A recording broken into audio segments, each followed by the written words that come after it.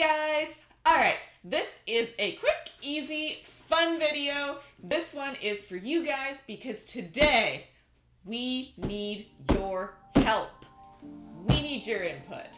What do I need it on? Let's find out. Hey you guys! Alright, you may notice an interesting stack of puzzles in front of me. 4 different mystery puzzles. I've been to Value Village again, as you can see. You all knew about the Murder, She Wrote mystery one. I don't think you guys have seen these cool clue ones that I've come across yet.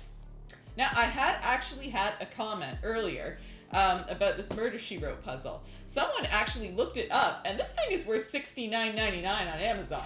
Like, holy crap! We've had another rare find on this channel. That's incredible. And I paid, I'm gonna lie to you, $3.99 for this thing. Like, that's amazing.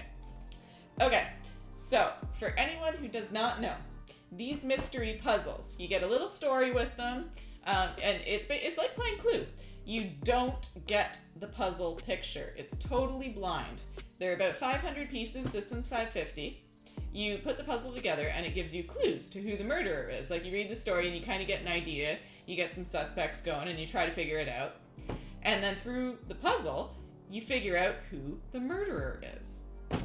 Now, I thought it would be really cool if we did this live for you guys, because then you get to be part of it. You can chime in and be like, oh my god, that's the murderer! That's the murderer! Oh my goodness!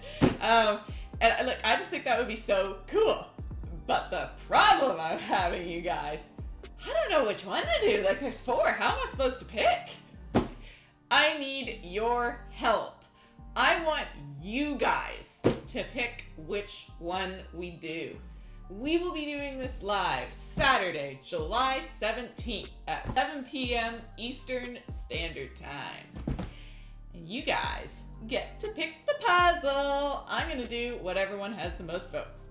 So to give you a little lowdown on each of the puzzles so you know what you're voting for. Murder, She Wrote. I don't have any kind of a rundown about the story. It doesn't give me any information on the box other than just that it is the unconventional murderer. So for those of you who haven't seen this show, very Criminal Minds-esque style. You get the murder happens and she solves it. She is a really smart lady. I think she's an author, and she just solves these mysteries and then writes about them. So I'm assuming it would be something along those lines, but it's a bit of a mystery. This guy, Killers in the Kitchen. Alrighty, what do we have here? The story. Dr. David Black enjoyed lending money to his friends. Very bad choice. Bad choice there. That gets you killed. But when he asked for it back, okay, see, this is where the trouble starts.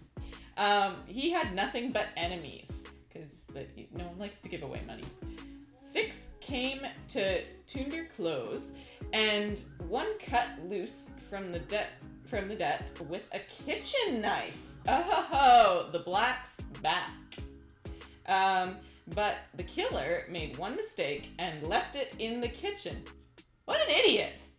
Who was it? And what was the fatal mistake?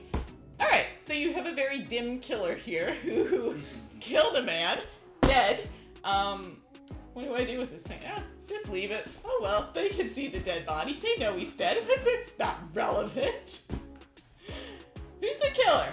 Who is the killer that leaves the weapon at the scene of the crime? I would hope by the picture they had the good sense to wear gloves, but I really don't hold out a lot of hope for that killer. Kitchen knifey murderer. Or you have Death, the first edition. Ooh, okay. Dr. David Black, this dude has a lot of problems, was a gentleman blackmailer who loved Dickens and rare books, but made the mistake of inviting 6 of his victims to his library to see what their blood money bought. This man is not smart.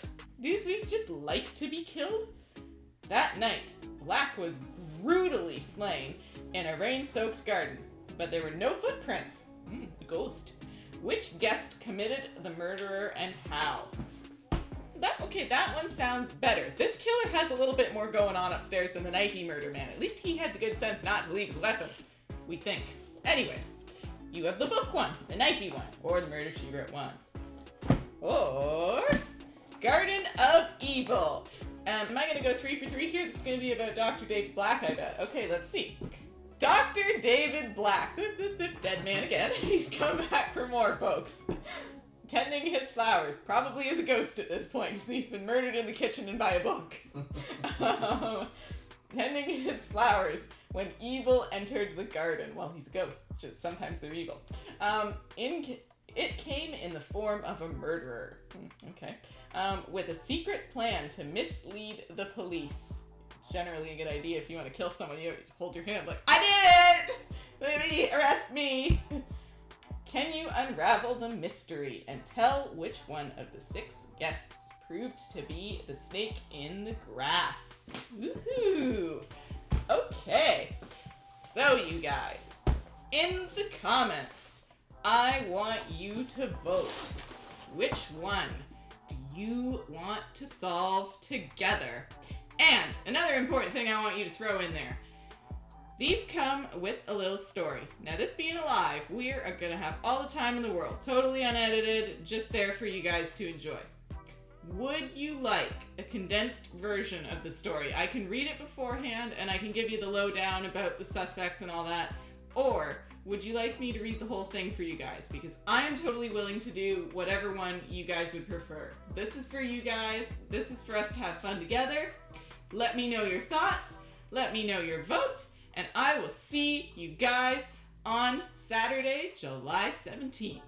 Have a good night, you guys. And don't forget to like, of course, comment, and subscribe. See ya.